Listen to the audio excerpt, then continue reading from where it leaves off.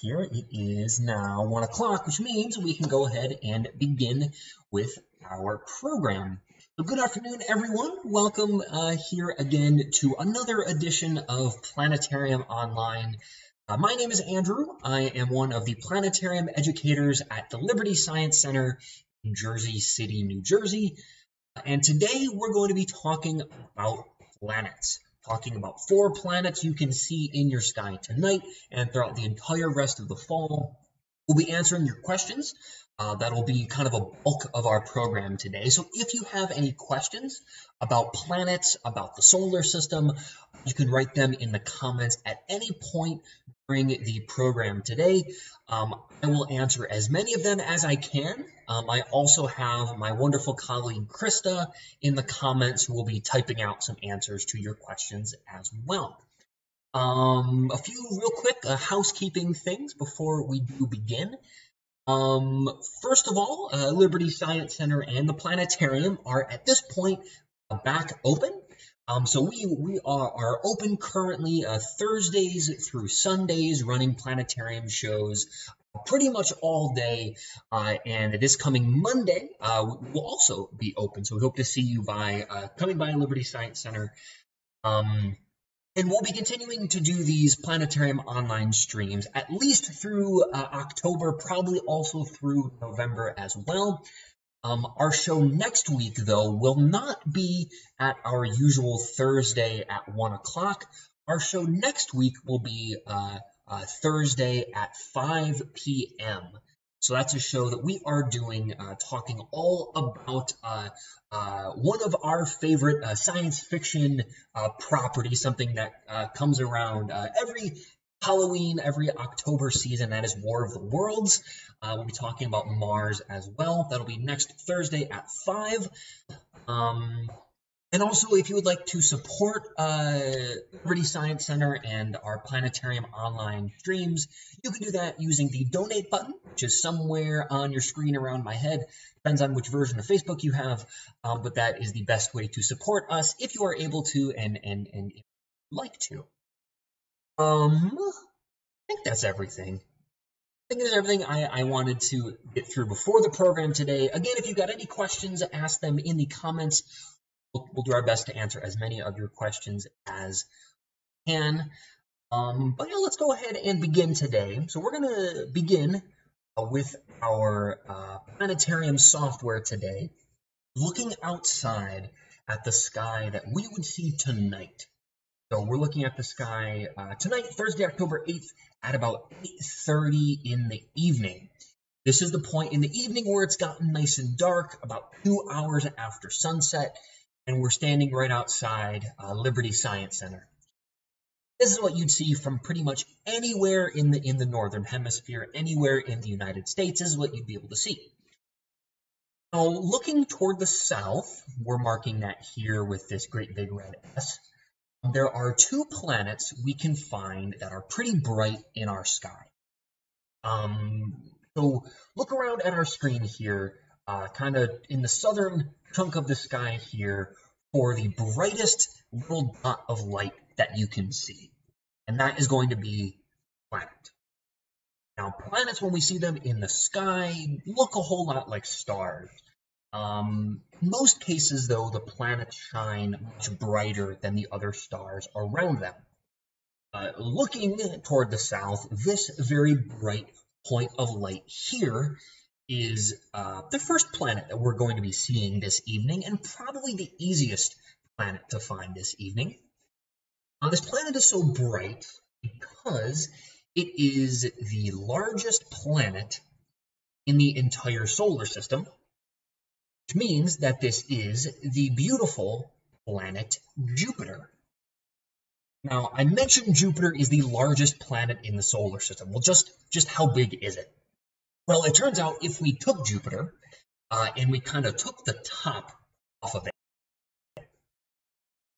and we lined up a bunch of Earths inside of it, but 11 planet Earths would fit from one end of Jupiter to the other. But by diameter, Jupiter is about 11 times Earth's diameter, which means about 1,300 Earths would fit inside of the whole entire volume of Jupiter. Jupiter is really far from the Earth, right? Jupiter is hundreds of millions of miles away, even at its closest. That means we haven't sent any people to visit Jupiter quite yet. It's just too far away, too dangerous. So to study a planet like Jupiter, we use little robots to help us out. This little robot we're seeing here is a spacecraft named Juno. It has spent the last few years orbiting Jupiter, studying it and helping us understand better how Jupiter works, helping us better understand Jupiter's storms, its weather, and how Jupiter changes over time. And we do this because, well, it can really expand our view of a planet by getting up nice and close to it. But Juno doesn't spend most of its life really close to Jupiter. In fact, it spends most of its life millions of miles away. Jupiter sends out a lot of radiation, which is dangerous to a spacecraft like Juno. So most of its life it spends really far away, but every 53 days or so, Juno gets nice and close to Jupiter, just a couple thousand miles above the upper sort of cloud tops here of the planet. Doing that, it allows Juno to better explore cloud tops, the weather, and, well, just how Jupiter works. So one of Juno's main goals is to understand the weather of Jupiter. Jupiter is covered in storm, right? It's a great big gigantic ball of gas, the inside of which is really, really hot, which means that a lot of weather happens. The largest storm on Jupiter here is called the Great Red Spot. This storm, as we see it today, is about 1.5 times the size of the Earth and is over 400 years old. It's like a big hurricane almost, and it sort of rotates and swirls around. Unlike a hurricane on the Earth, which will eventually run into land, slow it down, Jupiter has no land. It has no solid surface. So there's nothing to really stop the Great Red Spot from going. It is slowly shrinking, though. And in fact, if we look at Jupiter in a picture that was taken at the end of August by the Hubble Space Telescope, we can really begin to see, hopefully in just a moment here once the image loads, if it's going to load, there it goes, we can see that the Great Red Spot is actually quite a bit smaller than it would have been 10 or 20 years ago. Now it's about 1.5 times the size of the Earth, but that's not all that we see in this beautiful Hubble telescope image of Jupiter. We can see one of its moons over here, Europa, hanging out nice and close, actually behind Jupiter in this picture, just coming around in its orbit. We can see one very sort of elongated, long storm up in the northern hemisphere of Jupiter. And also down beneath the Great Red Spot, we find a storm here. A lot of astronomers actually call a red spot junior, because about 20 years ago, this white sort of gray-colored storm also red. Smaller than the Great Red Spot, so they began to call it red spot junior. Over the next decade or so, this storm began to change color to the white that we see today, and it stayed that way. If you look very close at the center, it's getting a little orange again. So we suspect that in the next maybe 5 years or so, this storm is going to become more red again. We don't really know why this happened. We don't know fully why these storms change colors. Great Red Spot sometimes looks more orange or yellow. At least at the end of August, it was a nice, beautiful red color we see here today. So Jupiter is a planet that is always changing. And so using Juno helps us understand it, but we also make observations of it using telescopes like Hubble. That Hubble telescope is what took this picture here right now. So we're looking at this gorgeous picture. read through the comments here really quickly, see what questions we have that we can answer. Let me see. So John asks a really good question. How do they measure distance and the mass of a planet in space, or is it estimated numbers? That's a really good question. So measuring the distance to a planet, we can do actually using radar. So essentially, radar is us sending a signal, like pulse of like radio waves, for example, at a planet, and timing how long it takes those radio waves to get there. It's one way that we can measure the distance to planet. There are other ways. To measure the mass of a planet, though, we actually use the orbits of moons. For example, this, at least one way we can do it. Right here, we see Jupiter's moon Europa. By measuring how long it takes Europa to make an orbit around Jupiter, and how far away it is, we can actually measure the mass of Jupiter itself. So there's a few other ways to measure the masses of planets, but that's sort of the one that we originally used to measure the mass of Jupiter. That's a really good question. Victoria asks the million-dollar question: why does the Great Red Spot shrink? We have absolutely no idea. We really don't know. Something is causing it to lose energy. We don't really know why. We don't know what's causing that to happen. It's a mystery, right? It's incredible that we've been studying this storm for hundreds of years now, and we still don't know why it shrinks. Or fully, we don't understand why it changes color either. That's pretty cool to think about, the fact that there's a lot that we still don't know about Jupiter. Okay, so Lauren asks a really good question. Why are some planets bigger and some planets smaller? So I'm going to answer that question a little later on in the program. A really good question, but I'm going to answer it later on in the program. Later on in the program, because I've got something really cool to show you to help us answer the question. Let's see, so I think those are all the questions that I'm seeing right now. So I'm seeing one black holes question. So Margie asks, could a black hole disintegrate due to virtual particle release? Yes, that is possible, but it's very slow. Only if a black hole didn't have anything else to sort of eat to keep it going. That could happen, where a black hole over time evaporates due to a virtual particle release, something called Hawking radiation. So, always happy to answer black holes questions. If you want to know more about black holes, though, we've done a lot of black hole shows. I think 3 of them now here on Planetarium Online throughout the past few months. So you can check out our Facebook page, our YouTube channel as well, for recordings of some of our black hole shows. So back here looking at our evening sky, we're still looking toward the south. We're looking about 8:30 in the sky tonight.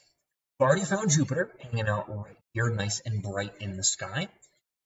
Looking over to the left of Jupiter, you'll find another pretty bright dot of light, which is not as bright as Jupiter, for the reason that it's further away from us.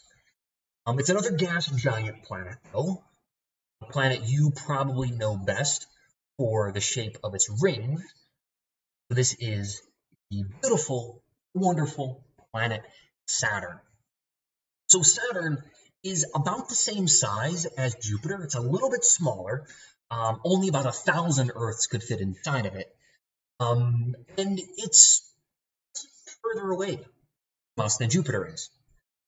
Saturn can get almost 1 billion miles away from the Earth. Incredibly far away.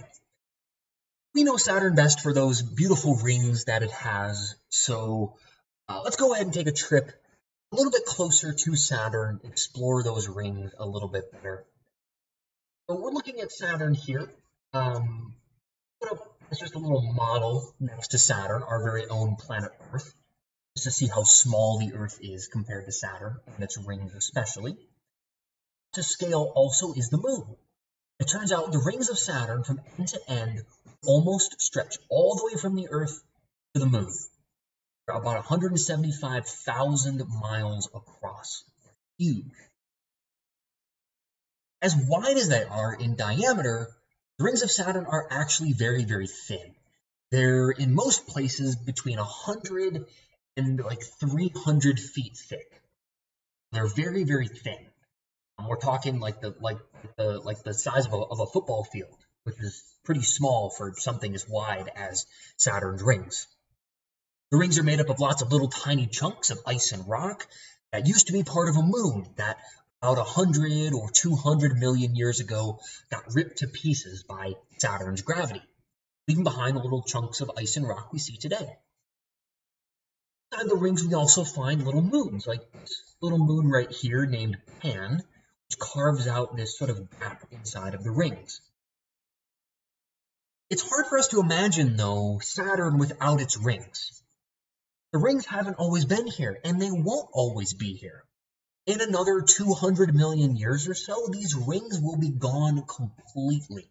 They'll be gone completely as these little tiny chunks of ice and rock fall into Saturn.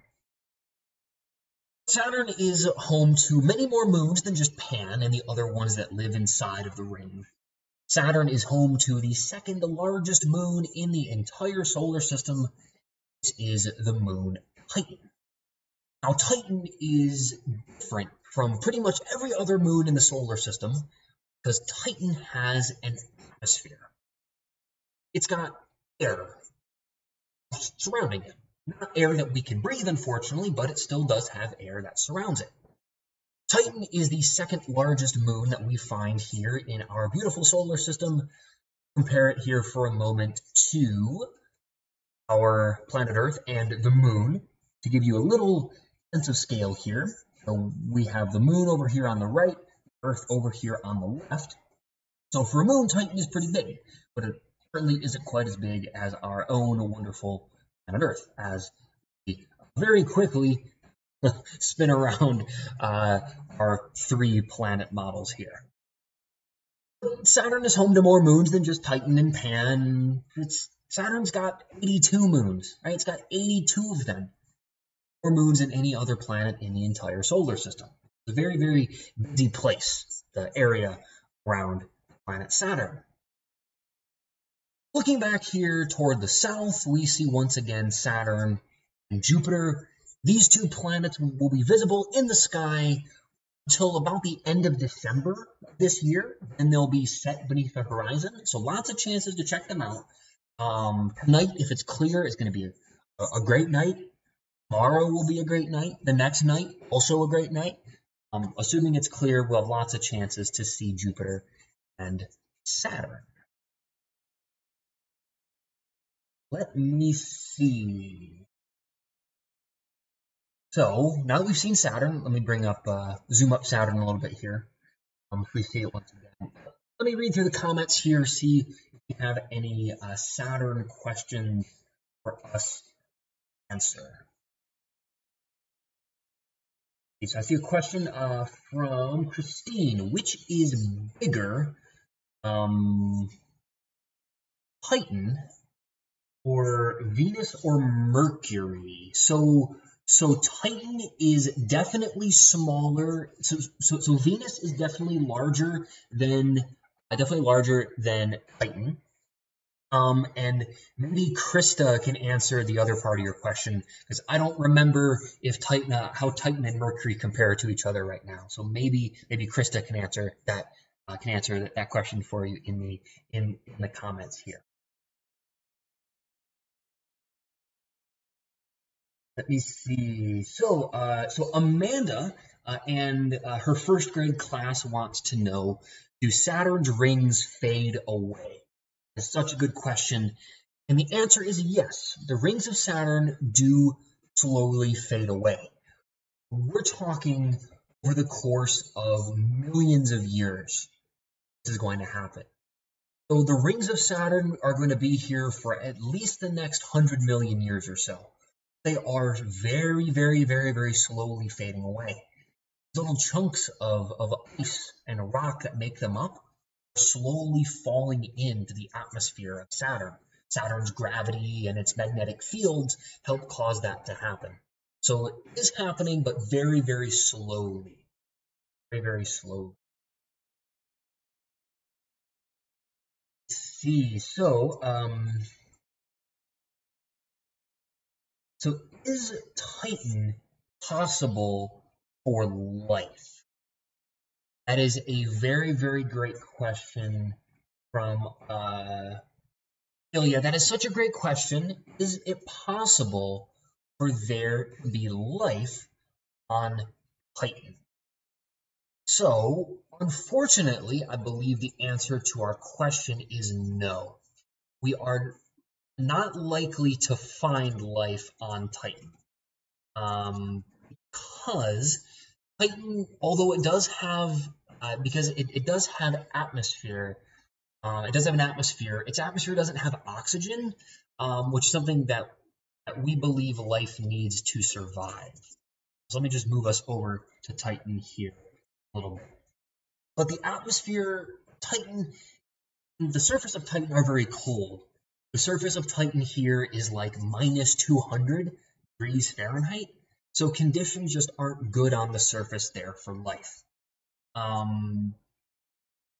Also, we know of has no liquid water, which is another important thing for life. So we're probably not going to find life on Titan at any point. As always, we could be wrong. There could be something about Titan that we don't fully understand quite yet. Isn't it possible? So John wants to see what Saturn would look like without its rings. Let me see if I can do that here. Let me bring us back over to Saturn and see if I can turn off the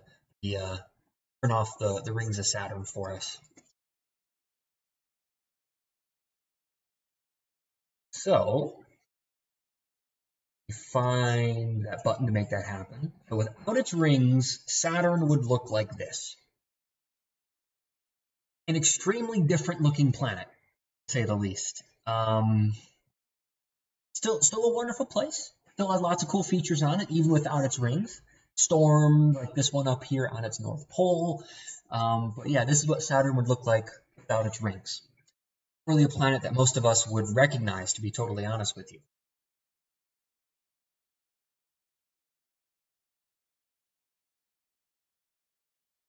So Christopher asks a really good question. Do we think that planets can grow much larger in volume than Jupiter?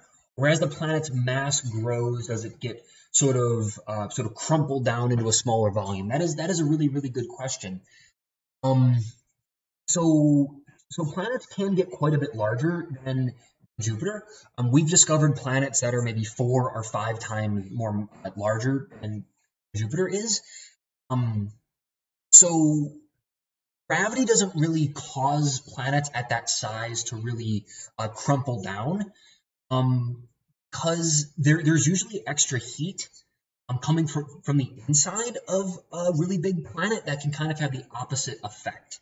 So heat from the inside of a planet pushes outwards, so it can cause it to expand a little bit as well. So gravity definitely partially could cause a planet to shrink down, but it's counteracted by other forces as well. It's a really, really other questions that we have. We have so many. So a Jupiter question that I missed. So does the Great Red Spot on Jupiter have the same kind of particle outflow as a black hole does? So we don't. I'm not totally sure. I don't think so. I think for the most part, particles that are part of the Great Red Spot or that are a part of Jupiter stay a part of Jupiter. It doesn't really lose material. Its gravity is so strong that it doesn't really it really holds on to all of its material pretty well. All right. Saturn questions. I think we answered most of them at the very least. If there's any more questions we have about Saturn, we'll be able to circle back and answer more of them in a little bit. But there are 2 more planets we have to look at in the sky tonight, and so a lot of other things about our solar system to check out as well. We're looking here back out at the sky about 8:30 this evening, Thursday, October the 8th. We've seen Jupiter, we've seen Saturn. To find the 3rd planet in our sky this evening, we do need to spin ourselves around until we are facing toward the east. So we're going to spin our sky around 90 degrees, turn ourselves toward the east. Doing that, we're going to find a very bright red spot of light.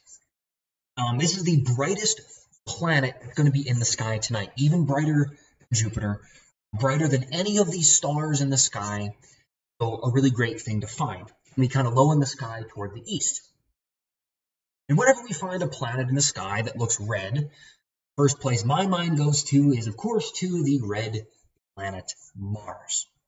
So Mars is a beautiful place. Right now, Mars is really close to our planet Earth, but now it's beginning to move away from us once again. So tonight is the brightest that Mars is going to be for about the next 2 years. So lots of great chances to see Mars, but every night for the next several months, it's going to be getting fainter and fainter and fainter in the sky. Mars itself, though, is a wonderful planet. It's nice and red thanks to rust that we find in its soil. And Mars is probably the next place that we're going to be sending humans other than the moon. We're hoping to send humans to visit Mars sometime in the next 20 or 30 years. Meaning some of you watching this right now might be the first astronauts to walk around on the surface of Mars. Pretty cool. And Mars has always been my favorite planet for a few reasons. I think it's the planet that has sort of the biggest mystery of any planet in the solar system, and I love mysteries. If we look at planet Mars today, it is extremely different from the Earth. Right? The Earth is covered in water, it's got clouds, it's got trees, it's got all of us, it's got life. Mars doesn't have any of those things. Mars has no water on its surface, it's got no clouds, a very thin atmosphere, and so far no living things, until some of us humans go and walk around on the surface. But Mars used to look very different from the Mars that we see today. About 3.5 billion years ago, Mars would have looked more like this. Would have looked a lot more like the Earth, to be totally honest. It would have had water, it would have had an atmosphere, it would have had clouds, it would have been a better temperature. Today Mars is cold, but 3.5 billion years ago it would have been warmer. So the biggest mystery in the solar system, in my opinion anyway, is what happened to this water. And back when Mars had water, but it had life. The conditions would have been there. It would have had water, it would have had air, it would have had nice temperatures. Could there have been alien life on Mars 3 or 3.5 billion years ago? We don't know. We just don't know. We can't exactly go back in time to find out. So to answer that mystery, we need to be sort of like detectives, almost, and use what we find on Mars today to help us understand what Mars used to be like way back in the day. So we're going to be sending a spacecraft to actually visit Mars. It's going to be landing right here in a place called Jezero Crater. It's going to be landing this coming February. It's landing in Jezero Crater because Jezero Crater used to be a lake full of water. And so by finding and studying a place that used to have water in it, we think we give ourselves the best chance to find somewhere there used to be life. The rover that will be landing there is named Perseverance, and landing this coming February, equipped with a drill and lots of cameras to study the surface. It's bringing along with it, though, a little helicopter named Ingenuity. And this Ingenuity helicopter is going to be able to actually fly through the very thin atmosphere that we find on Mars.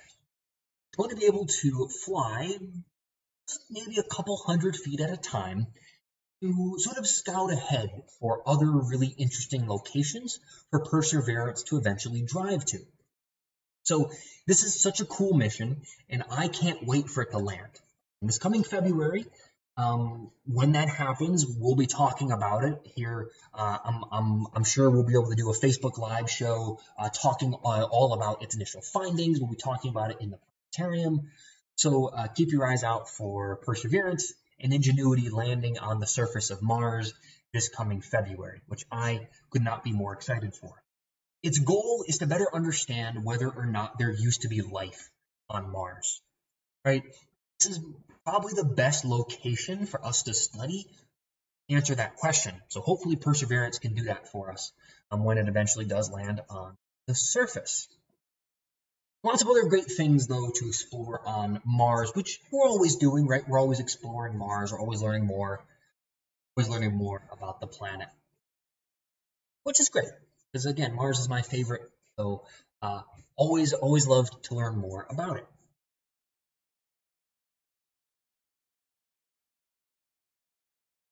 Let's see.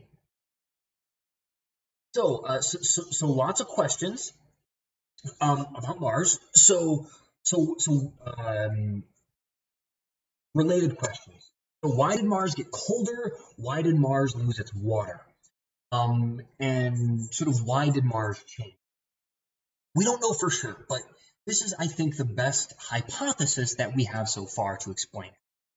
So for a planet to have warmer temperatures, for a planet to have water, it needs to have an atmosphere. And for a planet to have an atmosphere, it needs to have a magnetic field around the planet. So a magnetic field around a planet helps to protect its atmosphere from solar radiation, from harmful radiation coming from the sun. Now, to have a magnetic field, the planet needs to have a really warm, molten core to it. And because Mars is small, it's half the size of the Earth, Mars lost a lot of its heat not very quickly, but it lost a lot of its heat over time. So as the inside of Mars cooled down, its magnetic field stopped being active. That meant it lost its atmosphere. That means it got colder. That means it couldn't hold on to its water, and that water eventually evaporated and was blown away into space. So that's our best idea. We don't know.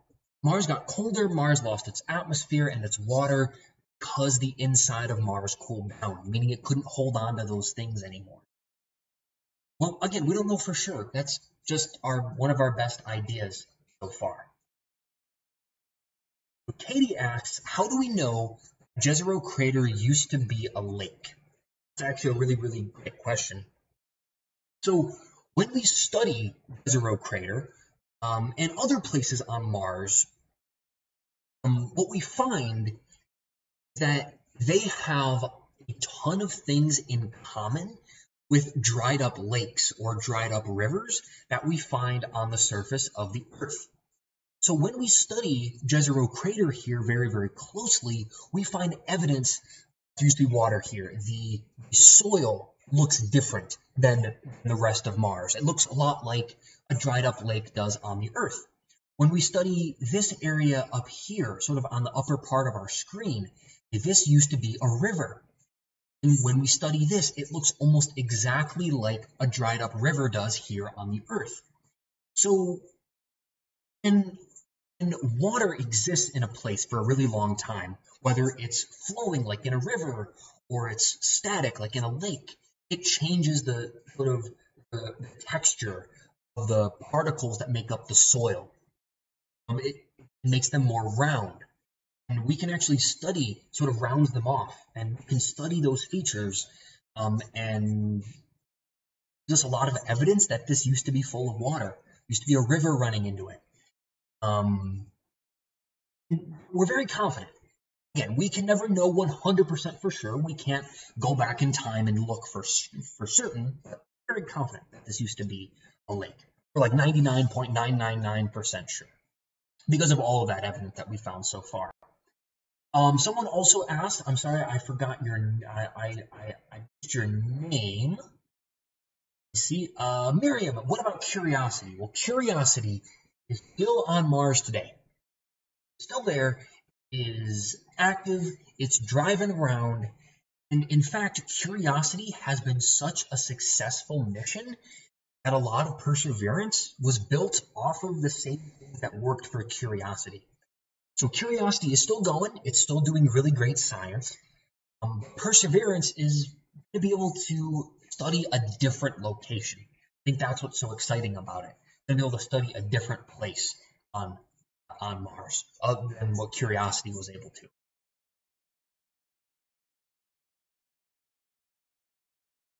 Okay, so lots of questions. So Amy and sorry,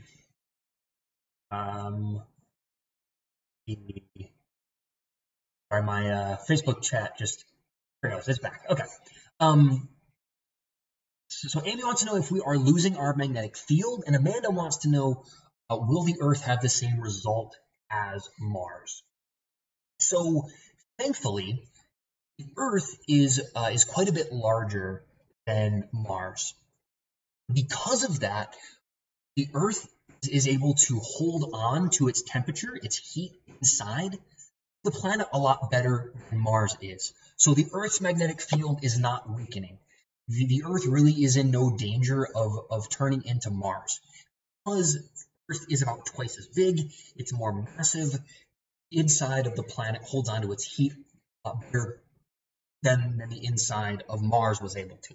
We're in no danger of losing our magnetic field or losing our atmosphere or our water, at least naturally. Of course, now Earth is going through climate crisis. Global warming is changing the Earth in different ways, causing the Earth to warm up, and that's having sort of almost the opposite effect to what happened on Mars. We are making our atmosphere thicker. It means the Earth is trapping heat better. That's what's causing climate change. We're making the Earth better at trapping heat. It means the Earth is warming. That's going to cause a whole different kind of effect. That's something that's being caused by humans, meaning there's something we can do about that. There's something we can do about climate change and about global warming. We're not going to go the same way as Mars, so nothing to worry about there. So I see lots of Mars questions. So many Mars questions. We can answer maybe one more Mars question here. So Victoria wants to know, why does Mars have ice caps? Wonderful, wonderful question. So when Mars lost its water, it did not lose all of its water. It just lost most of it. Any of the water that was left ended up sort of collecting at the North and the South Pole and freezing. It essentially cooled down faster than it was able to evaporate. So it does have ice caps on the North and the South Pole, but most of the ice on the caps is actually not liquid water ice. It's mostly something called dry ice, or carbon dioxide ice. There is some water there. That stuff just froze before it could fully evaporate on the pole. So there's the South Pole of Mars, spin around up here now to the North Pole of Mars, which when this image was taken was larger than the South Pole. So it does have polar ice caps, just like the Earth has polar ice caps. Question. So let us go back here to our evening sky. We're looking back 8 o'clock, 8:30 in the evening. We're going to spin ourselves back around toward the east. And to find a fourth planet in the sky, we are going to need to move ourselves very, very early into the morning. So if we watch our clock go by now, we're watching Mars rise in the sky, and eventually stop around 5 o'clock in the morning. listen early while I'm still usually asleep. If you do wake up this early or stay up late, you can find another planet shining nice and bright here toward the east. This is the wonderful planet Venus. So Venus here is incredibly bright. You really can't miss it if you're up around 5 or 5:30, really anywhere between like 4:30 and 5:30. Really can't miss it. Venus is incredibly bright. It's beautiful to see. So if you find yourself awake, please step outside, face toward the east. It's a great planet. Look at it. Well, Venus is the second planet from the sun, but even that being said, Venus is still the hottest planet in the solar system. It's hotter than Mercury because Venus has an atmosphere, a really, really thick atmosphere that traps heat on the surface. Keeps Venus a nice warm 870 degrees Fahrenheit on the surface. So Venus is, on the surface anyway, a really, really tough place. Talking 870 degrees, it's covered in mountains, got volcanoes on the surface. The surface of Venus is not a place we are ever going to find life. However, clouds of Venus, let me bring them back up for us here. The clouds of Venus are potentially a different story. If we go about 30 miles up into the atmosphere of Venus, 30 miles up, conditions are better. Instead of being 870 degrees, it's more like 70 degrees. So scientists have wondered for a pretty long time, is it possible for there to be life in the clouds of Venus? We still aren't sure. But earlier last month, forget it's October already, September, astronomers presented a really interesting discovery. Using telescopes from here on the Earth, astronomers studied what the atmosphere of Venus is actually made of, its chemical composition. And these scientists found a very interesting chemical in the atmosphere of Venus called phosphine. Phosphine, little molecules look like this. And phosphine is an interesting chemical because on the Earth, produced by living things. We don't know of any natural process on the Earth creates phosphine. It raises the possibility, could this phosphine, the atmosphere of Venus, caused by some kind of living thing, a microbe or some kind of bacteria? We don't know what caused this phosphine. Life is just one of many, many possibilities. It turns out we also find phosphine on in the atmospheres of other planets in the solar system. We find phosphine in the atmosphere of Jupiter, for example. It's created in Jupiter's atmosphere because Jupiter has some very strange atmospheric chemistry to it. It can create phosphine. It's possible that the phosphine in the atmosphere of Venus is caused by just some funky chemistry happening in the clouds of Venus. We don't know if phosphine is created by life on Venus, but it does raise that possibility. In my opinion, Venus is a planet that's gone really understudied for the past few decades. And so hopefully with his really cool discovery, it'll lead us to studying Venus even more. It doesn't mean we found life. It does raise the possibility, which I think is a really, really cool one. There could be life in the clouds of Venus. Who knows? There's going to be a lot of science currently being done, lots of science being done in the coming years to help us better understand the answers to that question once and for all. That is another big mystery of the solar system. We're just beginning to understand a bit better now. Let's answer some Venus questions. Cool. Tracy wants to know, isn't the atmosphere toxic on Venus? Absolutely. It is toxic to most forms of life that we know of on the Earth, right? So it'd be toxic to us, certainly. But life on the Earth, anyway, can survive in some pretty toxic places. Life on the Earth can survive in really deep in the ocean, where most other life forms couldn't. Microbes and bacteria are very resilient. So even though the atmosphere of Venus is toxic to us, it would be toxic to most living things on the Earth, there are some living things that could survive there. Even though it's a very chaotic place, a very bad place for us humans. Amy wants to know, could Earth become like Venus? And Amy, I'm very glad that you asked that question.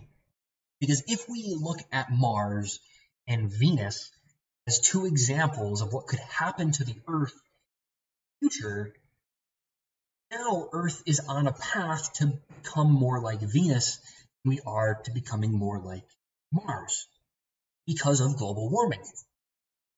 Venus stays so warm because of its really thick atmosphere, which traps heat on the surface. The same thing is happening to the Earth right now. As humans are causing climate change to happen, we are causing our atmosphere to get thicker. I don't think the Earth, even in the worst scenario, will ever get quite as hot as Venus, simply for the fact that we're further from the sun, but are slowly becoming more like Venus as time goes by. As we continue to take really bad care of our planet, as fossil fuel emissions continue to go the way that they are, Earth is getting warmer. And we can do something about it, thankfully. Venus is stuck the way it is, but we can still do a lot to keep the Earth from turning into Venus. Hopefully. We still have time. To do that. Victoria wants to know, is the atmosphere of Venus the thickest atmosphere of any of the rocky planets? Victoria, that is exactly correct. Venus has the thickest atmosphere of any of the rocky planets, by far. It's about 100 times thicker than the Earth's atmosphere. So it's very, very thick.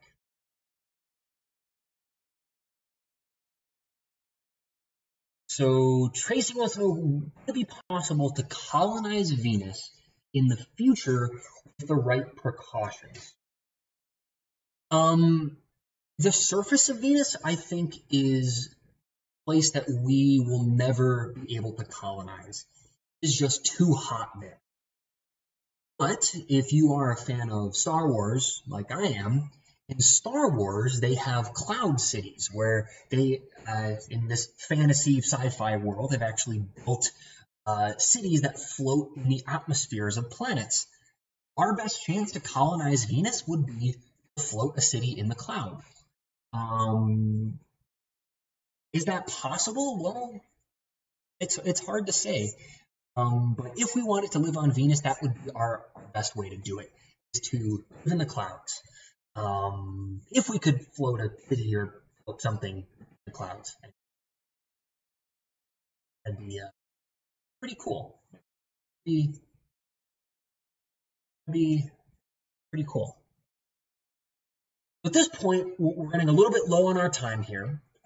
So there is just one more thing that I wanted to talk about. This is maybe the question that we get in the planetarium the most often about planets. And it has something to do with how our solar system is sort of built. We're looking here at the inner part of our solar system, at the sun and the 4 inner planets, Mercury, Venus, Earth, and Mars.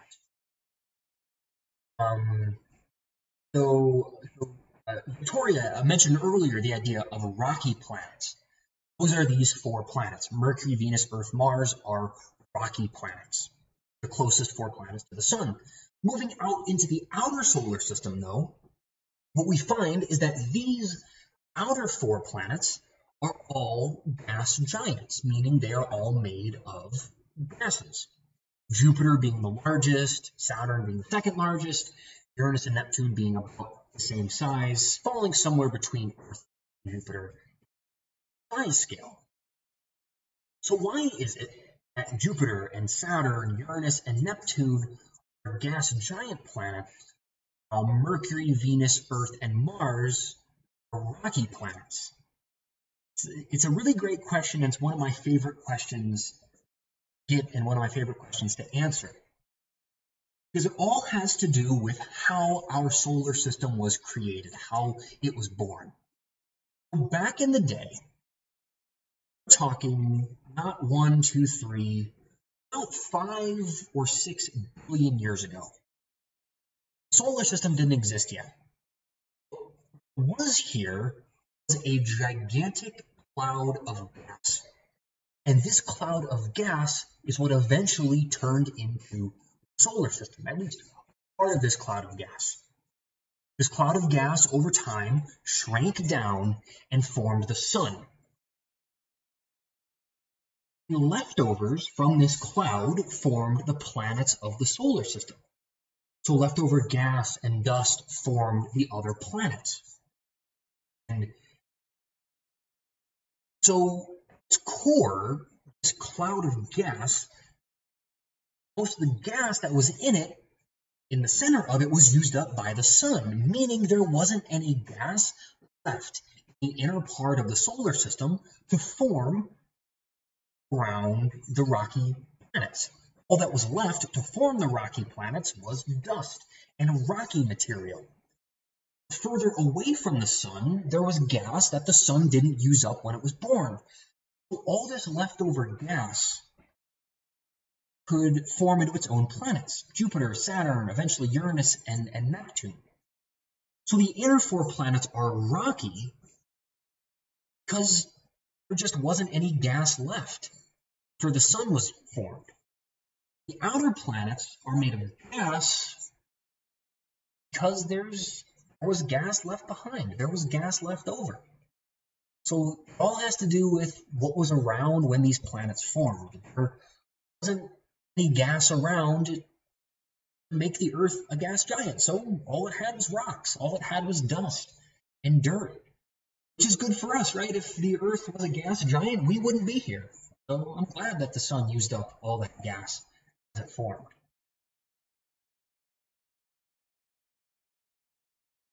And I'm very, very glad to hear that many of you would also like to live in Cloud City. That'd be pretty cool. I'd love to live in a Cloud City. Or Venus, Jupiter, something like that. Pretty cool. All right, so at this point, we have answered a lot of questions. We've seen 4 planets: Jupiter, Saturn, Mars in the evening, Venus in the morning, almost 2 o'clock, which means almost out of our time. I'm going to stick around for another few minutes to answer any more questions that you might have. While I'm waiting for some of those questions to come in, though, a few very, very quick things. Again, Liberty Science Center and the Planetarium are back open. We are open Thursdays through Sundays. And this coming Monday, we will also be open. I'll be in the Planetarium this coming Monday. I'll be presenting all of our shows that day. So if you want to come by and check us out, that's going to be a wonderful day to do that. Also opening this weekend at Liberty Science Center is a new exhibit called Storytime. It is one of our young learner exhibits, covering lots of exhibits from lots of popular children's stories. Like one of my favorite books growing up, If You Give a Mouse a Cookie, was one of my favorite books growing up. So I'm very excited to check out that exhibit, which is opening tomorrow. Will be open all weekend as well. One final thing, if you want to support Liberty Science Center, you can do that using the donate button, which is somewhere on your screen right now. the best way to financially support Liberty Science Center and our mission to continue to inspire the next generation of scientists, engineers, doctors, which now is more important than ever. So with that being said, let me check back in comment section here, see what other questions we have. Let's see. So Tracy wants to know, aren't Uranus and Neptune technically ice giants? They are. How did they cool down? Question. So it depends on which astronomer you talk to, whether Uranus and Neptune are called ice giants or gas giants. Some astronomers just use different definitions. They're called ice giants because they're really cold. They're colder. They're called ice giants sometimes because they're further away from the sun. They are so much further away from the sun than Jupiter and Saturn that they actually form kinds of ice sort of in their atmosphere. And their core is made up of a lot of different kinds of ice, not just water ice, things like methane ice, nitrogen ice, which is why we sometimes call them ice giants. So this is Uranus. This is, we'll look at Neptune here. We have a complete view of all of the planets of our solar system. We need to look at Mercury in a sec. So they're called ice giants because they're cold, right? And they're cold because they're really far away from the sun. Billions and a few billion miles anyway.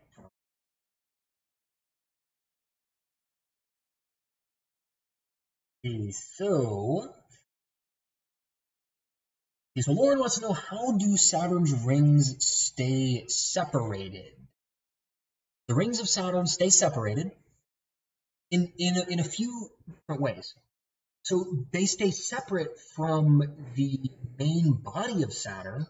You can see in this area here, there are no rings. That happens because, well, anything closer to Saturn and this sort of inner edge here fall into the planet.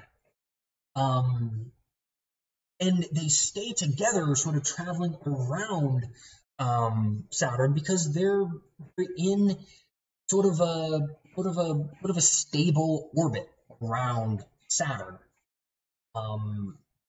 We find lots of little sort of separations though between the parts of the rings, because there's little gaps, there's little moons that form gaps inside of the ring. They stay separate from the planet itself because they are in a pretty stable orbit around the planet. So Victoria wants to know, was the sun more like a black hole when the solar system formed than now? A really, really good question. So when the solar system first formed, the sun was not like a black hole. The sun never had enough mass to become a black hole, and it never will become a black hole, thankfully for us. In its early years, though, the sun was quite a bit hotter. So part of the reason why life exists on the Earth now is because the sun itself cooled down over time, right?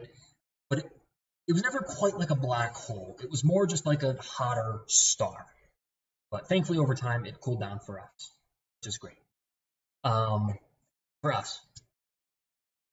So to complete our view of all 8 of our planets today, let me show us Mercury. Just for completeness' sake, we've seen now all 8 planets of the solar system. We've seen a couple of moons.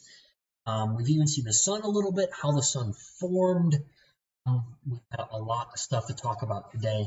But as I'm no longer seeing any more questions in the chat, let's go ahead and wrap up our show today. Thank you all so much once again for tuning in for another Planetarium Online. We'll be live again next week, next Thursday, this time though at 5 p.m. We'll be talking about Mars. We'll be talking about War of the Worlds, and how that relates to Mars and the Halloween season. So until next time, everyone, thank you all so much. Have a wonderful rest of your day, and we will see you back here next week. So much.